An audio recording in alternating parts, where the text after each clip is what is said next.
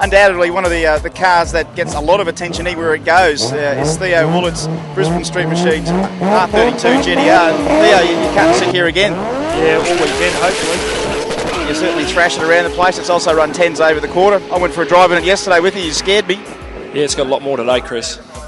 Just pop the bonnet and show the folks at home what you've been thrashing on. Talk us through what you've got under here.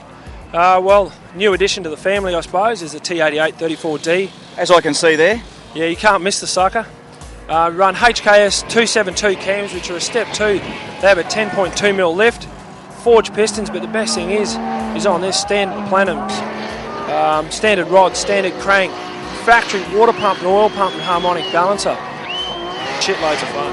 Hey, that's the way. That's the spirit here at the 2003 Carline Mufflers Powercruise. Theo's going to get maybe back on the dyno a bit later on, but certainly back out on the track as well.